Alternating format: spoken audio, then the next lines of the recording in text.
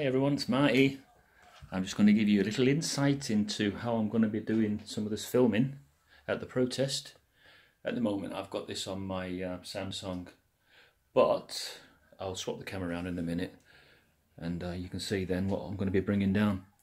I thought, right, what we'll do, if we were doing any interviews, say in the hotel afterwards, say that I wanted to interview some the XJWs that are coming over from the United States, I decided that I'll bring this camera. I've got this other one here.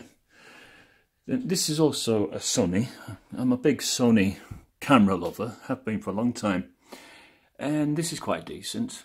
It's got a flip out screen here, but I can attach a monitor to it and I can put a shotgun mic on that one as well. And I've got this this clamp and I've stuck a monitor on it. I might get a new monitor. This is a 7-inch one. I might just get a 5.5 4K one. But this is cool. This would be absolutely perfect for setting up in the hotels.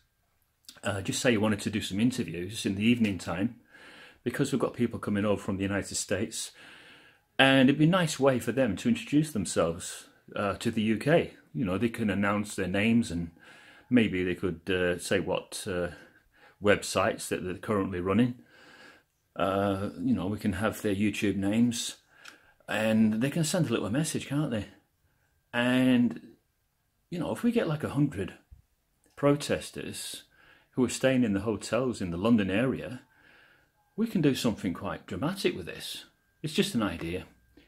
You've all got your own ideas, naturally, but I just thought if we can find an area in the pub or the hotel after speaking to the manager, and then just set that up in the evening time, every evening after the JWs have gone home after the assembly, then we can just have a bit of fun with it and just do different interviews and get it all captured.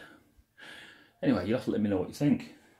Okay, so this is your run and gun rig. It is a 4K camera. I've put it on a monopod. It's got a shotgun mic. It's very good quality. This is the kind of typical camera that you'd see low-key protest newscasters using. They wouldn't have a really big rig when they're in a protest because you're a target. You know, if you see them with a big camera, the protesters, they could just come and smash your camera. But if you keep it low-key, something like that, it's absolutely perfect. It's what is known as a bit of a run and gun, a run and gun affair.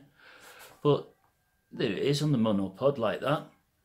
That monopod will extend up to about 6 foot. Well, I'm 6'3", so to balance it on that height. Also, it will act as added height if I wanted to angle the camera over a crowd or something like that. Then it would quite easily get to a height of nearly sort of 8 foot, so I'd get a bit of an aerial shot as well of the crowd. It'd be pretty cool. But this is going to be, for me, the workhorse, this one. Perfect little workhorse, this.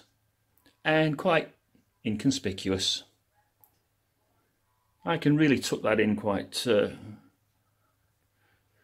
local, you know, where I'm not going to stand out like a sore thumb if we got gate crashes or anything like that, because I wouldn't want the gate crashes to damage any of my gear, obviously. But yeah, I think it's going to be pretty good, and I think it's all coming together. So they're the two main cameras. Yeah, so yeah, I just thought I'd show you those things and see what you think and see whether you agree that yeah, it's a great idea. Great idea to bring a couple of cameras that are capable of getting full HD and more.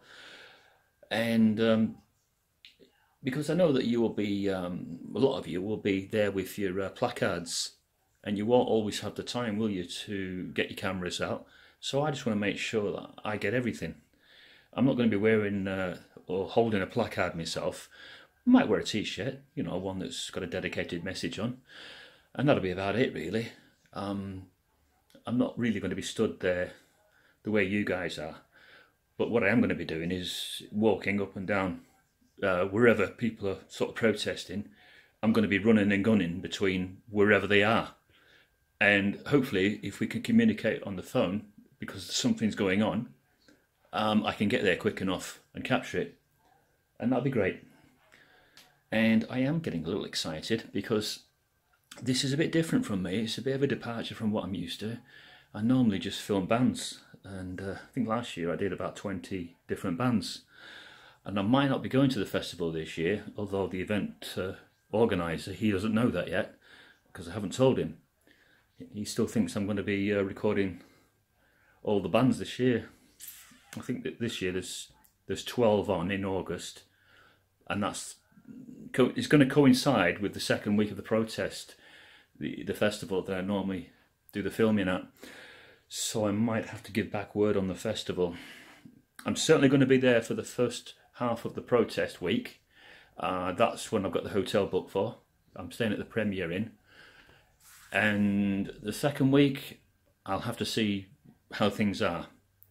It's not as if I can't afford it, because I can afford to stay for all the duration.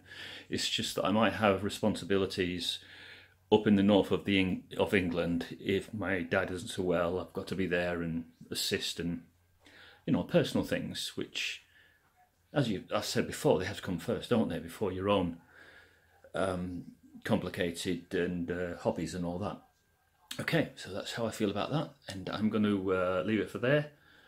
And I just want to talk about the event organisers. They seem to have everything pretty much down to a fine art, and that's very good. It's very good to see.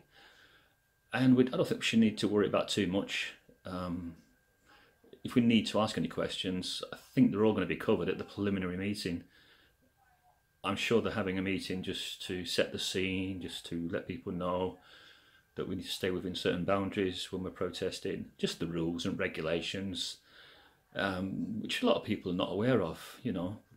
This is a legal protest, so we'll be entitled to be there. And we don't know what media is going to be there yet, what TV stations and what have you, but I'm pretty sure they will be there. This is something that doesn't happen every year. It's well, I've never taken part in a protest against the Jehovah's Witnesses ever. This will be the first for me. So, very exciting. So, cheerio everybody. Have a good day.